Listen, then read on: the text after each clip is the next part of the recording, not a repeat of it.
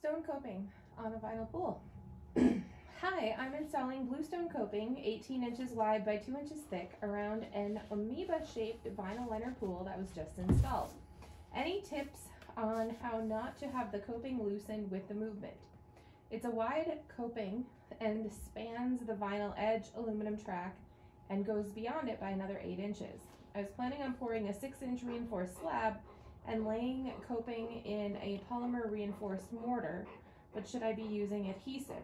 Beyond the coping is a full mortared bluestone patio, so I was going to have a soft joint between the coping and patio, but I'm still worried about the coping moving. Appreciate any advice.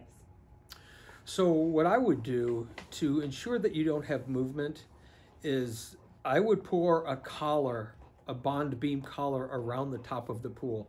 And normally when we do it, because we use an awful lot of bluestone on virtually every project we do, is on the back of the wall. I'm assuming that this coping that's on the pool is just a small bead coping and not a full face.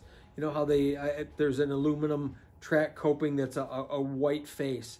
I'm assuming the coping that you're talking about is just the bead where the liner track slips into and your stone sits on top of that. Hopefully that's what we were talking about here.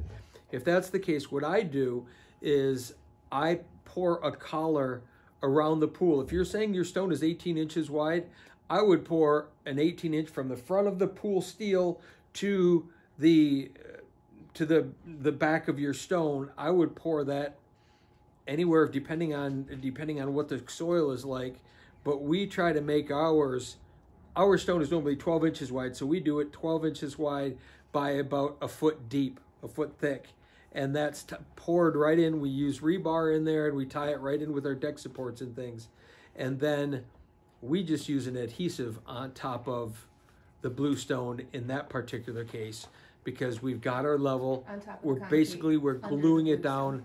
We're gluing the bluestone down to the concrete collar that we've made.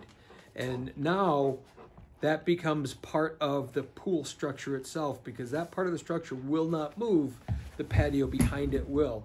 So as long as you lock the pool steel and your bond beam together, then you could mud it and mortar it on if you'd like, but you probably don't need to. Just use a really good construction adhesive and use lots of it and make sure everything is clean and dry. And then you can do your mortar joints between it with normal mortar, and you shouldn't have any issue with it moving that much. And then at that point, you pour your concrete behind and mud your stone in, unless you're dry setting the stones behind it. But I think you're mudding the stones of the patio behind it as well. But hopefully that helps. I think having a good thick bond beam to put the stone on is going to be your best option though.